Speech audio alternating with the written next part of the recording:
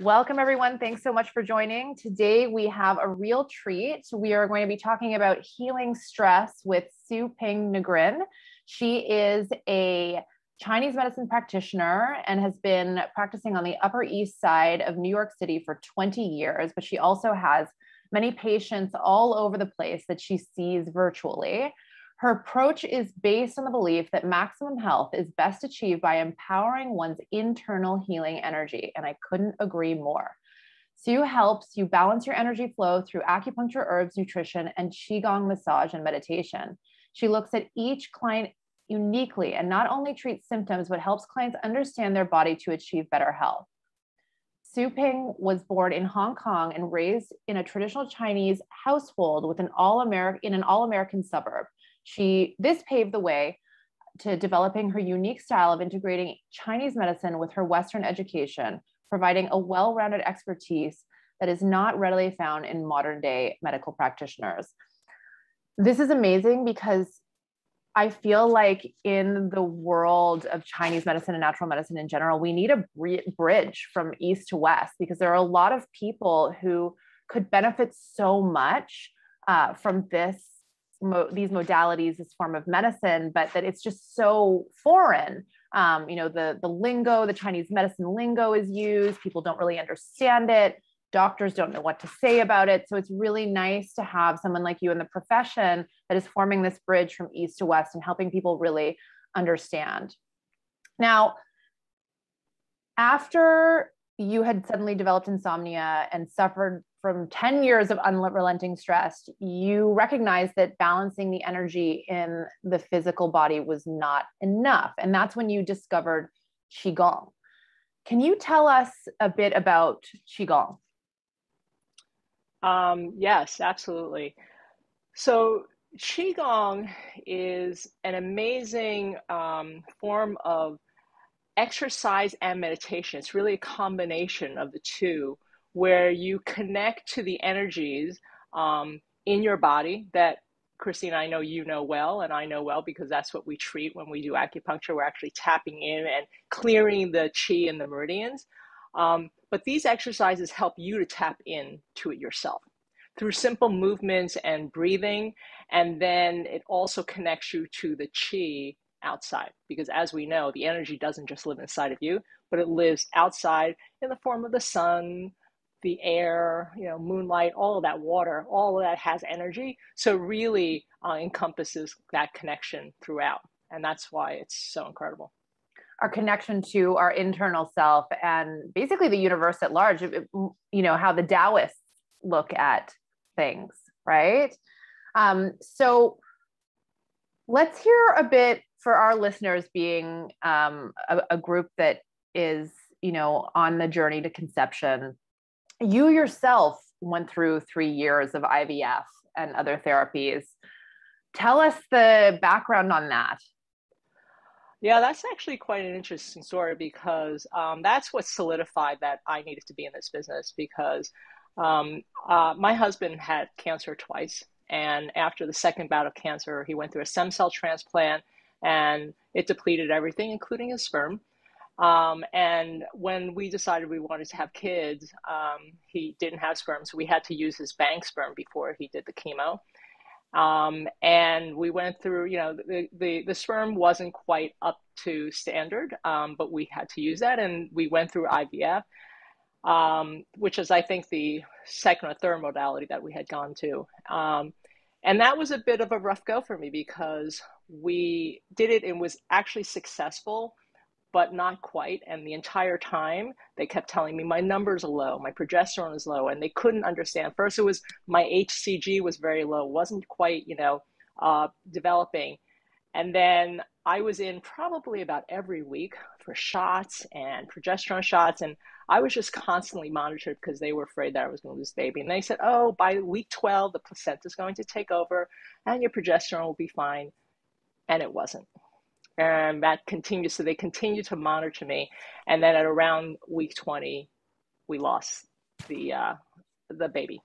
Oh that God. was So sorry. Really, yeah, it was really quite traumatic for me. Mm-hmm. And that was actually when I was a computer consultant. Mm-hmm. So then I took a step back and said, I need to figure out what I want to do for the rest of my life. And that's how I stumbled onto Chinese medicine. I walked into an acupuncturist office who was actually the president of our school, Tri-State at the time, Mark Seam. And it was, how you walk in and you just feel like, oh, something just clicked, right? I was like, wow. And I went home to my husband. I said, this is what I think I need to do.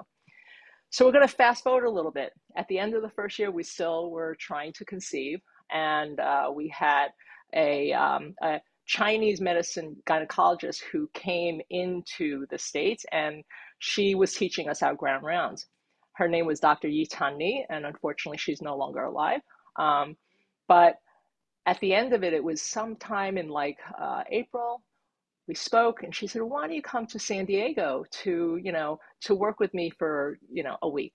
So my husband and I flew out there. It was Memorial Day weekend, and she treated us for about 4 days. We went home and she said, okay, this is how you treat your husband, because my husband was obviously the issue. Let's give him herbs. You'll take herbs and all that. That was Memorial Day weekend. And by June, I was pregnant. After 3 years of doing everything, IVF, antibiotic treatments, I mean, you name it. And so wait, were you pregnant naturally via this treatment? You didn't have to do IVF again? Zero. Oh, so naturally. Wow. And so even after the chemotherapy, his sperm was revitalized. Yeah. Wow. And revitalized healthily. Wow. That's amazing. Yeah. So that's how, we call her our miracle baby. And then we had 2 more after that, completely naturally. Oh my God. Wow. Yeah. Yeah. It was really an incredible story. And that's when I said, wow, clearly I'm in the right path. Totally. Yeah, that's really reaffirming. And just also, you having been able to have that opportunity to tune in to what you talk about is like your own innate healing ability. It needed to be like nurtured basically towards conception. That is amazing.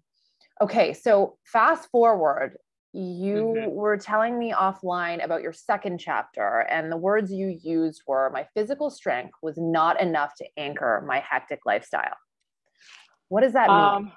Yeah, that's great. So fast forward between my first and second daughter, so about 2 years. And when I look back, I will tell you, I think that it started after 9/11, believe it or not. But obviously, we know stress doesn't all of a sudden come onto you. It is something that's built up over time. And I realized that 9/11 was just kind of the trigger, because I lost my milk right at 9/11. And I didn't know what happened. And stress is so interesting. I didn't have anybody close to me that was, that perished at 9/11. But obviously, it was a shock of being a New Yorker. And I recovered, but then about 6 months later, I lost my sleep, and it really felt like it came out of the blue. And I honestly didn't know what was going on. I spent, oh my God, 2-3 years just doing everything, acupuncture, herbs, following healers, and really nothing was really able to recoup that. And at some point, I worked with a healer, I got it back, and then I discovered Robert Pang, who is a Qigong healer. And this is fast forwarding about 8 years, 9 years. My sleep was at that point maybe about 50% better, but not completely. And this is very difficult, Christina. What you don't understand is that I'm an incredibly healthy person. Physically, always been blessed with amazing physical health. So this was something so out of the blue, I didn't know how to access it. And then as remarkable as my fertility story, after I started studying with Robert Pang, and I would say it took about 1 to 2 weeks where I just decided I'm going to practice Qigong, my sleep went from 50% to 100. It was really that quick. And I thought, wow. So was I changing? It was powerful. So was I changing the energy and tapping into the energy on my physical level? Absolutely, because Qigong is so amazing about that. But there was something else that it was opening up for me. And it was opening up my spiritual, mental, and emotional center. And I think you probably know in Chinese medicine, you can, of course, access the mental layer, right, through needles, right? I'm sure we've all had experiences where I put a needle in and somebody releases their emotions, right? And that's great. But what happened was the continual Qigong helped me to continue to tap into what was it about my mental health that was preventing me from continuing to, improve the balance in my life. And I think I think that's what Qigong has really done for me, because it opens me up. It really aligned my mental, emotional, and spiritual with my physical health. And it gave me clarity. It gave me, it wasn't just about getting my physical health. It made me realize that I was just basically running on empty. And I didn't realize it because my physical health is so strong, but my mental, emotional gave. Well, it's funny because we live in New York and we see New Yorker clientele, and this is a strong-willed bunch. Like the amount of people that I think are running on, like they're burning an empty gas tank kind of thing, but like so strong-minded, so type A, that it's just like they keep going. And what you're describing is sort of like, it sounds like 9/11 baby, like maybe the history of what you'd already endured with your husband and fertility and other life circumstances. You kind of blew a fuse, and it was really hard to reset. So you did everything that you could possibly find, and it sounds like Qigong was that thing that quickly helped you kind of repattern internally. And even more powerful is the fact that it's something that you could do yourself. Like you have the power. You're not even relying on an outside force anymore. So I'm so excited to hear more about, your work with people and how you teach them that. You really summed that up very well, Christina. Really, you summed that. Yeah, I blew the fuse, and it did help me repattern. And I do want to let you know also, in the interim, I'd started a new practice. So I'd put my shingles up, right? And and as a new mom, we're just giving, right? We're giving so much of ourselves, right? Physically, everything. And that's so interesting. You say type A. I'm definitely type A. Right? So, oh, I know. And that type A just kept driving me. And also, what's interesting, I thought about this a lot. At the time, I think people were like, you are just such a super mom. Like, you're just so amazing. And I think I fed into that, right? I fed into that super mom, and I just was like, oh yeah, I'm super mom. I'm just going to keep going. And my body just, was able to sustain it. But it was really my mind and my emotions just let go.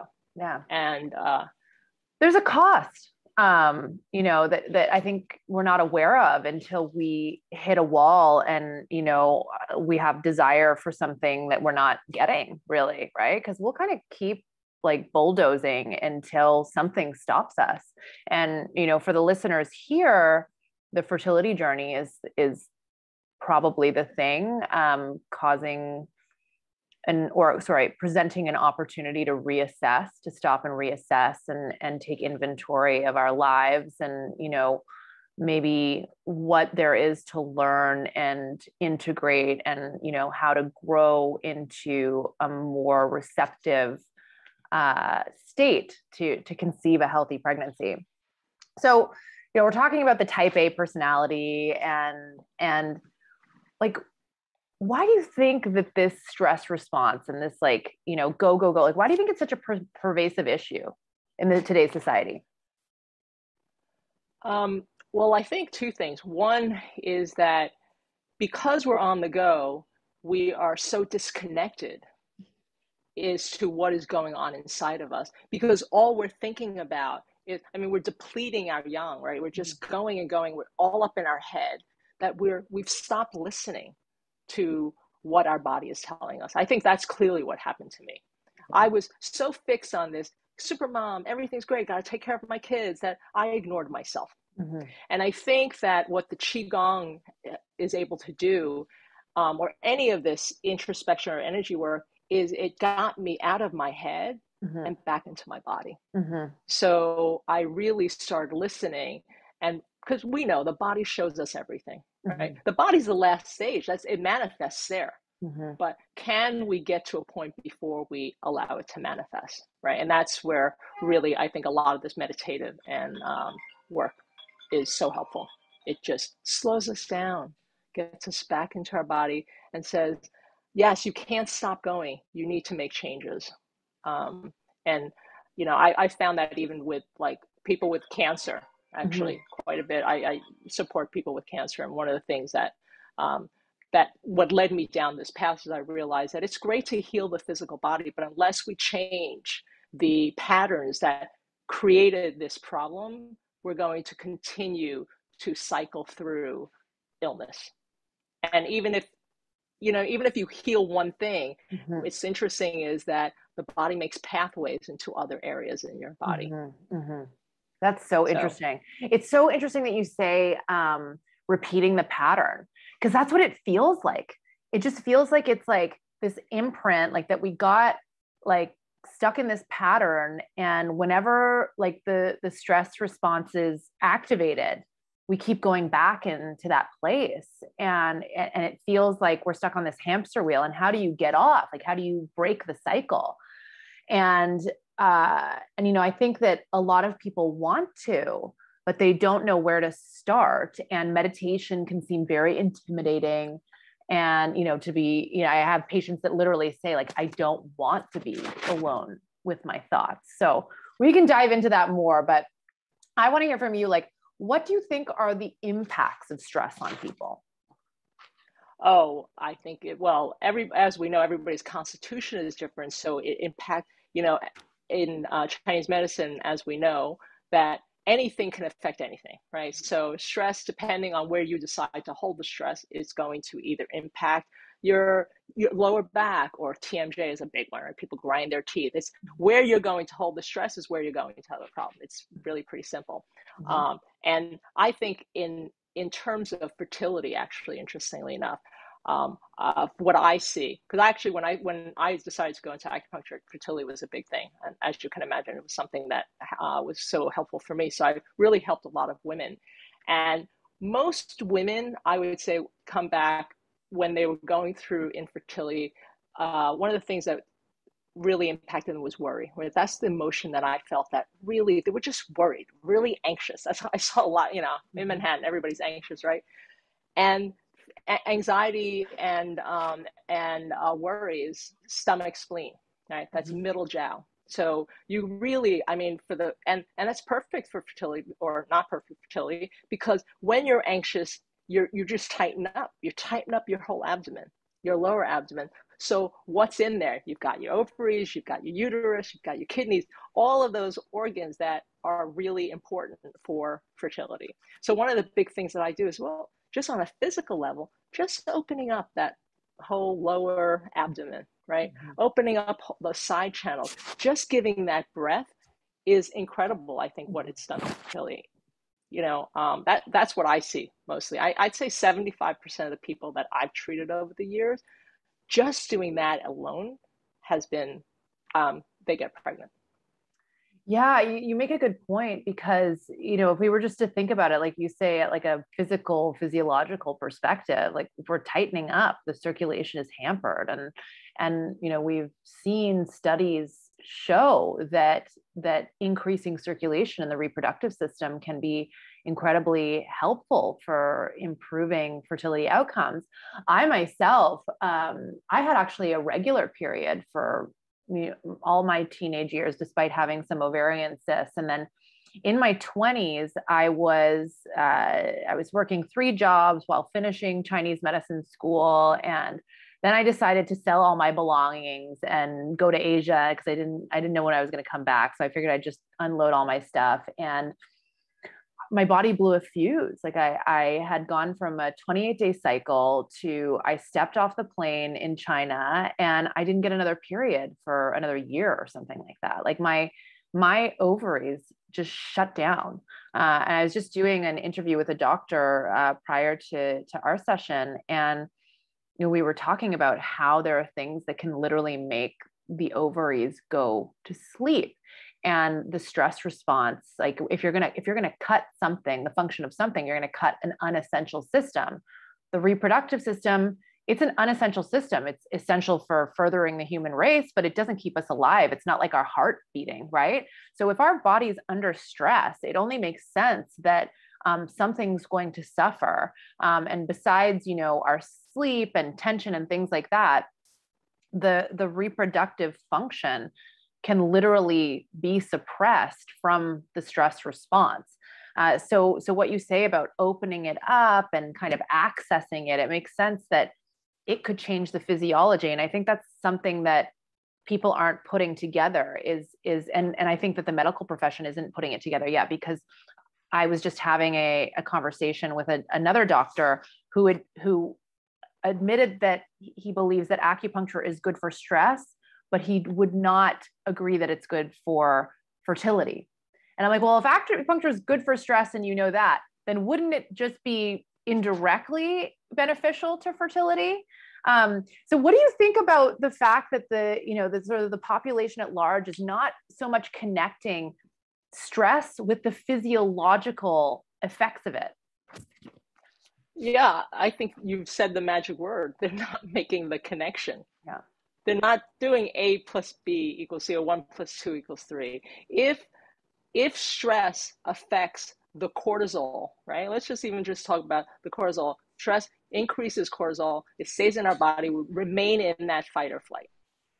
And we know that when our body remains in that level, then all the other hormones, including reproductive hormones, right? Your FSH, your estrogen, and progesterone, all go haywire. I mean, they've shown that FSH goes, through the roof when you have high stress, which impacts fertility. So you've got to take it a step further. You can't just stop and say, okay, Wes, yes, stress constrains. And when it constrains, what happens as a cascade, as a domino effect? You got to go down, downstream or upstream, but you've got to go downstream from there. You can't. And I actually, as you know, that's what's so great about Chinese medicine. We look at the body as a whole, and not only the body, but we look at the environment, everything that factors in.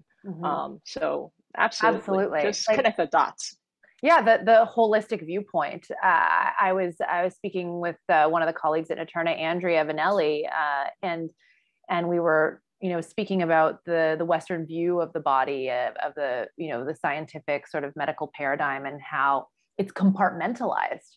Like you have the pulmonologist for your lungs, and you have the reproductive endocrinologist for your ovaries and uterus, and you have the gastroenterologist for your GI system, and it's so different for us because we're like, okay, so the lungs and the digestive system, they're very related, they're connected. And if you have a pathology in one, you're likely to have a pathology in another.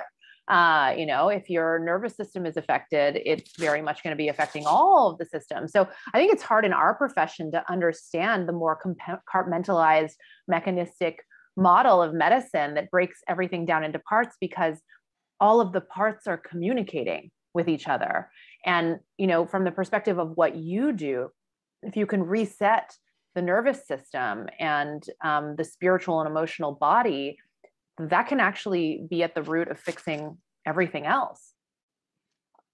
I agree with you. And I actually think that's where I took it to the next level. I think for, the years that I was practicing, I was clearing stress in the body. And in doing that, you are actually changing neurological pathways, because we know that stress resets that, right? And it creates alternate pathways. So we can actually modulate that on the physical plane, which I think is so important. And that's what I did all these years. But I was frustrated because clients kept coming back. They would feel great, but then they would come back even a few months later, and either the issue would rear its ugly head, or something else would happen. And I said, okay, I need to get beyond just that physical layer, which is what I experienced. What are they doing after they leave my office that continues to perpetuate it and keep them in that cycle? And that's when you have to really marry the mental, emotional, and spiritual aspect of it, because it has to all be aligned, because otherwise then we're using our body as a punching bag. Totally. And I am definitely guilty of that. So what would you say would be some of the more common things that people are doing when they leave your office to sabotage themselves? Perfect thing is they would go home, and let's say somebody was really angry. right? We clear the liver, especially in that diaphragm, right? I would even teach them a few breaths to kind of clear and shift the energy. But they would go home and their, I don't know, husband would anger them or their kids, and they were just frustrated, and then their anger would continue to build up, and they weren't processing their emotions, right? And they're like just lashing out at their kids. And partially, I think a part of that also is that they were tired. They just gave too much of themselves, and they didn't realize that. So Totally. what's part of the work is not to not get angry. You're going to get angry. Part of that work is your problem is that you're overextended. Yes. Yes. Right? That's Right? so insightful. Yeah. Like, why are you so intolerant, right? Like, if you're overextended, no, like you're, that's what it's going to be. Like, I think about the times that I'm tired. I'm a monster. I have no control.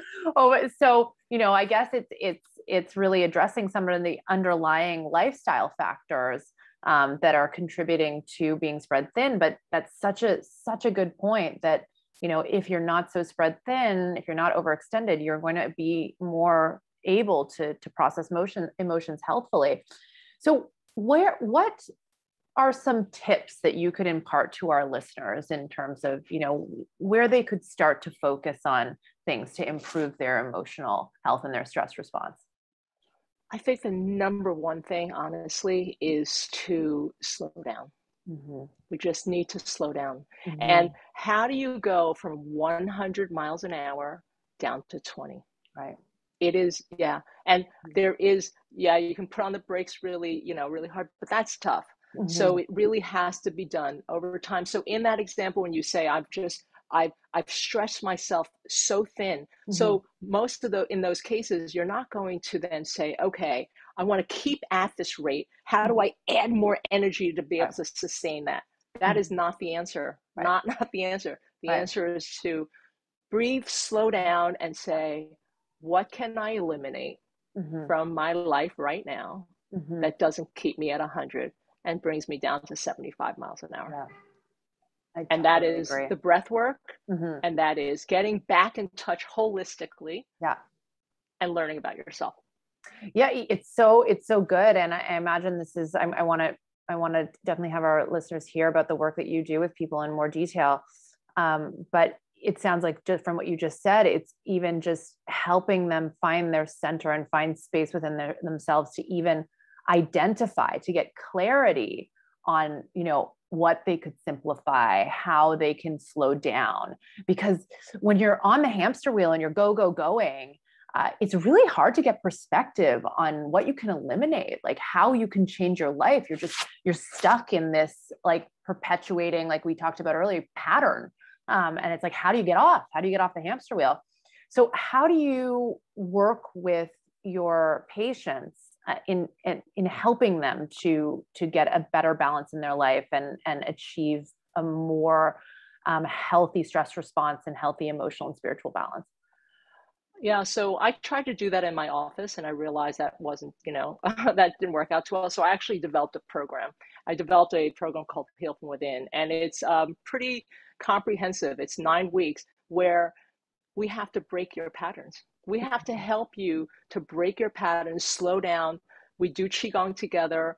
And then there's a lot of philosophical things about understanding energy, right? Because that's actually a big thing, is to understand how powerful energy is, how it works in the world, how we're basically going to model ourselves after nature, because that's what Chinese medicine is, right? Chinese medicine is all about modeling ourselves after nature. And I now help people do that in a lifestyle basis. We slow down, and then truthfully, the honest answer is, what happens after that is that they just get back in touch with themselves and their own strength, because now they're balanced and they can see what works in their life and what doesn't. That's so important. One of the biggest problems with stress, Christina, is that people feel helpless, right? They don't know. They're just like, I don't know what to do. Like you said, like, how do I break that pattern? We've gotten so entrenched, we don't even know how to get out of it. So and that's what this program does. It helps us, you know, rebalance ourselves so that we can get introspective, and then it's amazing, because once you do that, the physical layer, just think about the tension that you release. Just think about, like, when you come home and you're just like, okay, I have to get dinner on the table for my kids, and then I have to help them do their homework. I mean, I've been there, right? And I have to, think about their play dates for tomorrow, and you're strapped. But think about in that moment where you can just take a couple of breaths, breathe in, and go, oh, okay, you know what? Today I'll just order in, and not feel bad about it. Yeah. I'm just going to order in, right? One simple Love little it. thing. Yeah. Yeah. And that's true. It's just like, that's just something that you can take off your plate. Cause part of it, exactly, with the population that we deal with too, is the perfectionism. I'm going to have everything perfect. We're going to eat the perfect thing. I'm going to structure the kids' days the perfect way. I'm going to structure my day the perfect way. I'm going to get my workout in. I'm going to do this. I'm going to do that. And then it's like the joy is sucked out because there's no space. It's all rushing. And I have lived this way for many years. It's only more recently that I was like, I'm always stressed out. I cannot keep living this way. So I just there are some days where if I feel the stress mounting, I just stop. I'm like, okay, so I'm just going to take the rest of the day off. And all of these people texting me, calling me, and emailing me, I am sorry. I will get to you when my clarity and balance is restored, because we don't operate well. We're not operating at our utmost potential when we're in that state. Also, I want to take your program. It sounds amazing. So where can our listeners find you and this program? Oh, I'm all over the place. So I'm Siu Ping Heal from Within. It's SIUPING Heal from Within .com. I'm on Facebook, same name, Instagram, LinkedIn. Yeah. So great. Well, I'm going to be posting all of these links and information in our show notes and in the newsletter, and loved having you here today. This has been such a great topic and one that needs more attention. And I think the idea of a 9-week program is such a nice thing to be with others on the journey and share insights and benefit from your wisdom and both personal and professional experience. So thank you so much for sharing with us today. Thank you so much, Christina. And and it is nice because it is a group and you're in with everybody else. We're all doing the same thing and we're all struggling with the same thing. And that's why it's really nice to have that support. Thank you so much for having me. You are just such an amazing practitioner. I've really just enjoyed getting to know you. Likewise. And I hope that, after this chat, then we'll be able to have people have access to some of the amazing magic that you are sharing. So thanks again. And okay.